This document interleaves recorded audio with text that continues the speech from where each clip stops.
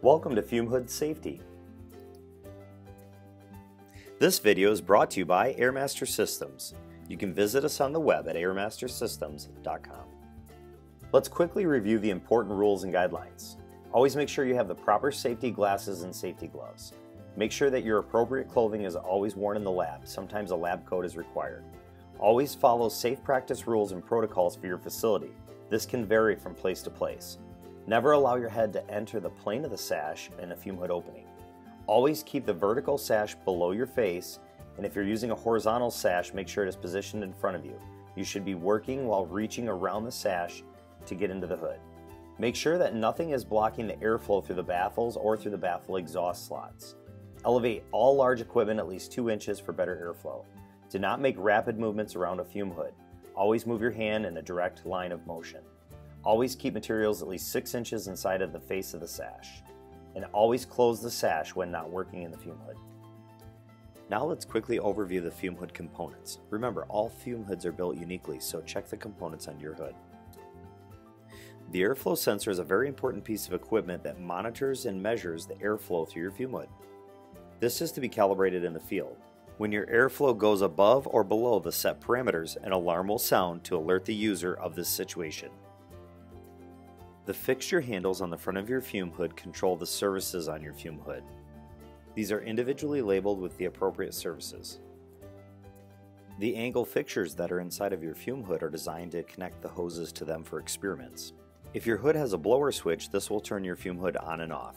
Fume hoods have several GFI electrical plugs for using with equipment. Louvers are provided for bypass on constant air volume hoods only. The light switch is connected to your built-in lighting in your fume hood. Distillation racks are designed to hold your laboratory equipment and hoses. These are mounted to the fume hood on the back wall. The sash is the protective sliding glass on the front of your fume hood. The sash is also to help protect your body from any unexpected physical harm, like a bad reaction in the fume hood or potentially worse, an explosion. For constant air volume hoods, as you raise the sash up, the face velocity drops. As you lower the sash, the face velocity will increase. Depending on how your HVAC system was designed will determine the face velocity of the fume hood. Variable air volume hoods maintain a constant velocity at any sash height. Now, that doesn't mean that you should keep your sash open high. We always want to work at a safe 18 inches or lower with our sash. This will help protect our face and our body. Alright, now that we know some of the basic rules, let's put our safety glasses on. Perfect! Let's get our safety gloves on too, just so we don't get anything dangerous on our hands. Alright! Fire up your fume hood by turning on the on button, and let's go right over to the lights and make sure those are turned on also. Let's inspect the sash first. It should open and close correctly. There should not be any issues with your sash as this protects your face. It is also very important to inspect your airflow to make sure your hood is functioning correctly.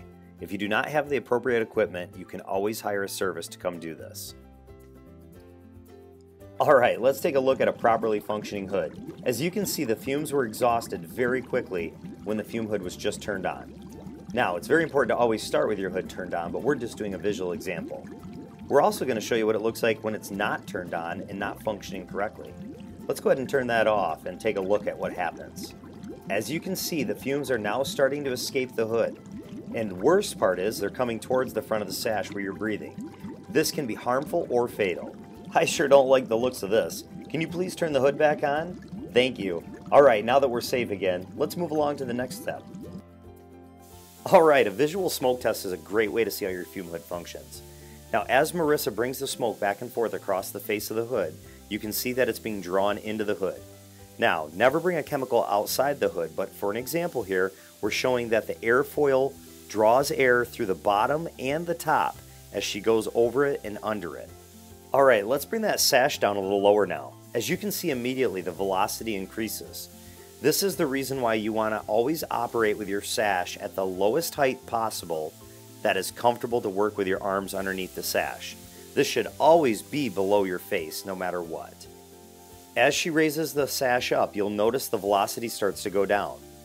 Airmaster Systems makes a high-performance hood, so as you can see, the hood is still functioning excellent, even with the sash at 18 inches. A very important thing to keep in mind is that the room has to have the proper balance for the correct airflow through the fume hood. If your room's airflow is not balanced correctly, you will not get the performance out of your fume hood that you desire. So simply stated, an adequate amount of air must enter the room in order to exit the room at the correct amount of airflow that you are seeking. As you can see with our fume hood, the room and the fume hood are both balanced very well. As Marissa is bringing this smoke back and forth, it is functioning no matter what height we have our sash set to. This is a very important thing when you have your laboratory set up correctly. Remember, this should be done in advance before any research or experiments are performed in this fume hood. Uh-oh, this doesn't look good at all. The sash is entirely too high, and we are working way too close to the front of the hood. As you can see, we turned off the fume hood for dramatic effect. With the sash opened up too high and with your experiments way too close to the front, this is a dangerous situation that should be avoided at all costs. Always be working at a minimum of 6 inches inside of your fume hood, and always make sure that your sash is closed so it is below your face. The lower the better is always safer. This looks a lot better. Great job, Marissa. A fume hood is not a storage compartment. Make sure that you keep all objects out of the fume hood that are not a part of the experiment. This will block the appropriate airflow and will cause contamination to the room. Breathing this contamination can be very harmful if not fatal. Warning, never put your head inside of a fume hood.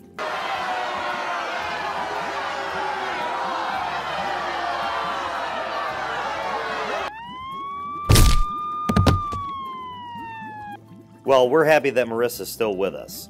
Always make sure all equipment inside of your fume hood is elevated at least 2 inches.